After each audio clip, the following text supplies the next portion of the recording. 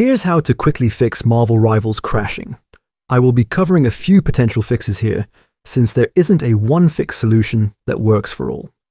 For the first method, right-click Marvel Rivals, then click on Properties. In General, under Launch Options, type -DX12. Now launch the game and see if this fixed the issue. For Method 2, in the Properties window, select Installed Files, and then click on Verify Integrity of Game Files.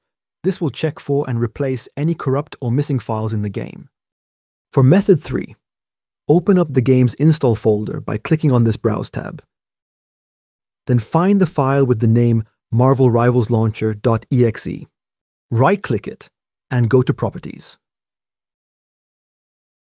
Click on Compatibility.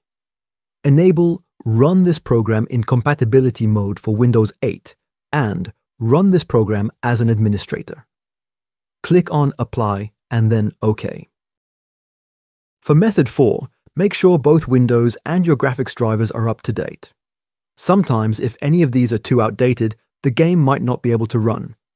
If none of these methods worked for you, you could try running the game in Epic Games instead of Steam. Some people found that the game kept crashing for them on Steam, but not with the Epic launcher.